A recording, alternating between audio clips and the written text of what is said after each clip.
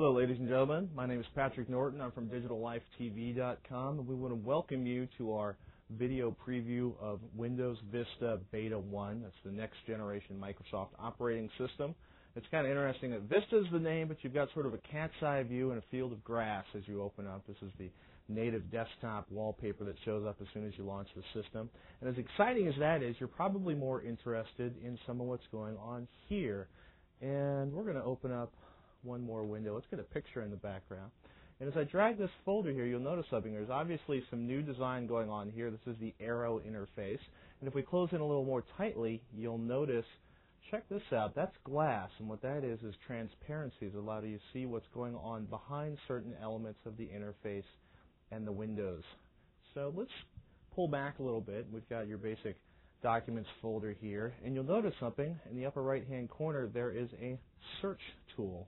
So just for fun, let's search for picture files in there. And you'll notice, and we should point out, search is integrated almost everywhere inside of Microsoft Windows Vista. You open a folder, there's probably search. And we're going to slide this up, and that big the big magnifying glass, it's not quite a microscope on the right, is part of the preview pane. So let's click on here and take a look at some of these pictures. And you'll notice they pop up there on the right. And there's some interesting meta information that's starting to show up here. So you can actually give star ratings to things, and it has the information on the picture. You can add an author. You can add keywords in there. So we'll call this Baja 500 and truck just for fun. And what happens is you can start looking at this. Virtual folders are sort of the next generation of data handling inside of Windows Vista. So the idea that you can say particular searches and they become a live and active folder that tracks what's going on. Or you can have a live documents, as live folders have documents that you can sort of track what's going on with them. It's pretty slick and it's pretty interesting. And I'm going to minimize this for a second. Actually, take that back. What we're going to show is, I forgot to show you folks what's going on with the preview pane. One of the things you can do is cycle through here, and there's going to be a big sliding bar here that shows up. You can either just click on it like this, and you've got your preview, thumbnails, details, and it scrolls through some different ways of looking at the information, or you can slide through manually, which I always find a little strange as we scroll the pictures back and forth here into different formats of thumbnails, details, and these giant preview pictures in there. Definitely a lot of work on the interface to, I like to think of it as making it a little more OS X-like, but definitely make it more aesthetic and better handling more types of information. So let's close that down again for a second. Another big change is inside of the Start menu. You might not think there's a lot you can do to a Start menu, but they made one really great improvement. Now you notice the All Programs button, and if you have a lot of programs, say 50, 12, 100 of them, you're probably used to hitting this button and seeing a giant cascade of folders coming off to the right. Instead, it's all done inside that pane on the left side there. So there's our accessories folder. You're probably used to that being ginormous. If I click on that, it stays all inside of here, which is really convenient. And it keeps you from having to drag your mouse across the screen and taking it out. It's just a nice little feature that makes it much more accessible. Of course, aesthetics aren't all of what's going on. Probably the biggest changes are security changes inside of Microsoft Windows Vista. So I'm going to go up to this one, is the user account and parental controls. I can turn that on or off. That's one of the big things that's right there in the Start menu and install the operating system. If I pull this back, you'll see a pretty basic window. It's going to pop up there on the right. And you know what? We've already got the user account and parental controls turned on, which means it's asking us for a password. And you'll notice that passwords are going to show up a lot inside of Microsoft Windows Vista. So I'm going to click on that and enter our fake password in there. And this gives us the option of turning those on or off. The big thing is right here. Windows is helping make your computer secure by asking for your permission before making changes that require administrator rights. Normally, if you have administrator rights on an account, it will automatically do anything you want. Install software, make a change to an operating system setting, or install spyware without you really noticing it in the background. So the nice thing about this is I'm going to close that out. And if we pull back for a second, I'm going to open up our Documents folder. There's that fresh, clean arrow look again. And let's see, there should be a install folder in here. Let's do a quick search for a file, and I'm going to hit search the computer. And, well, rats, that got erased. Well, what was going to show up if it was still in there is it would show you as I tried to install that particular piece of software, it would refuse to let me. It would actually demand a password before it would install the software. And the reason that's important is because it prevents things from being installed without your knowledge.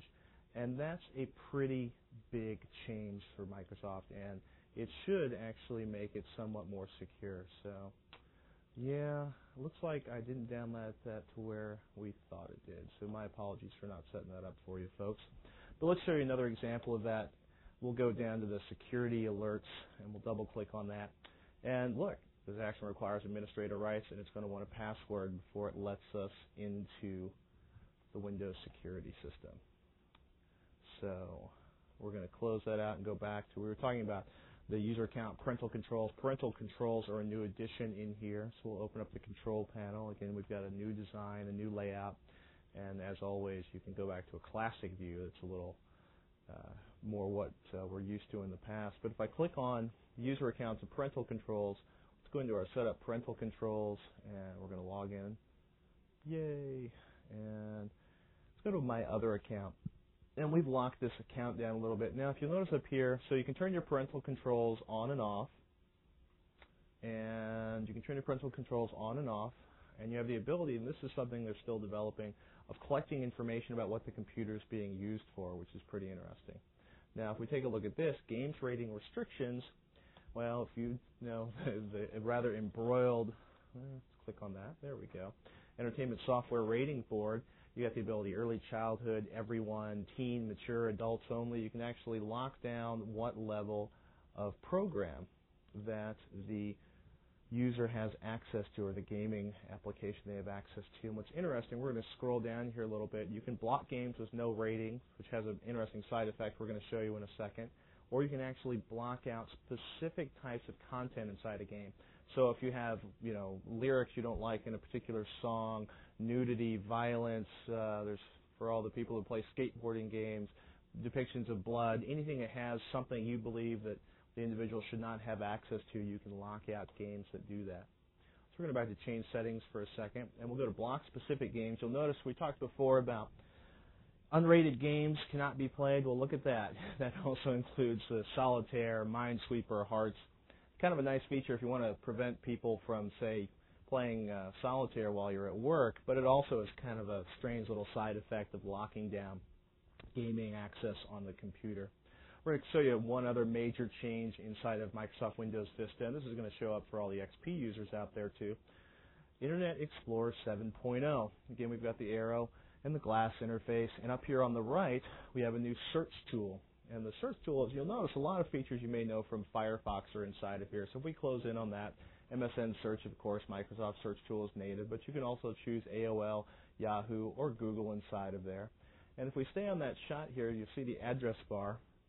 We're going to log into, or pretend to log into Gmail, and you'll notice something's going to pop up on the right.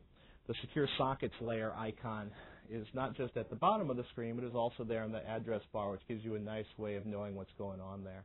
If I click that, it tells me that the certificate information, which will also help you if you're worried about phishing attacks. It's a nice little security feature in there. And we're going to close out that certificate. If we look back at the window, we're going to go up to PCMag.com. And we're going to open up a bunch of tabs. Yes, they finally added tabbed browsing into Internet Explorer natively. What does that mean if you're not familiar with Firefox or Mozilla? It's beta, folks, so sometimes it runs a little bit slow. So it'll come up here in a second.